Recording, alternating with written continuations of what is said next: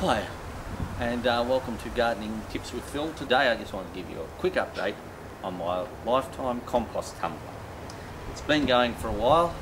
It's got a bit of stuff in it, so we'll just have a look to see how it's going.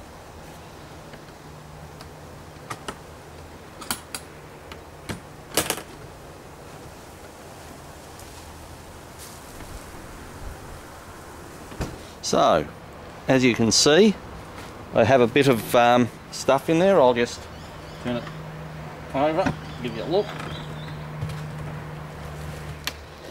So, yes, as you can see, it's cooking away quite nicely in there.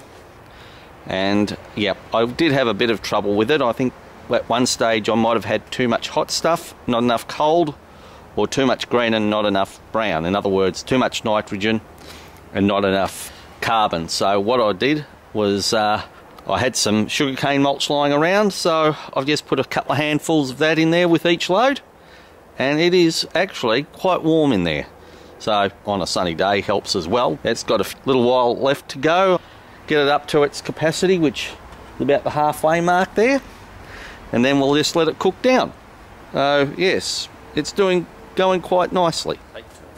Yes, so there we have it, the update on the lifetime compost tumbler.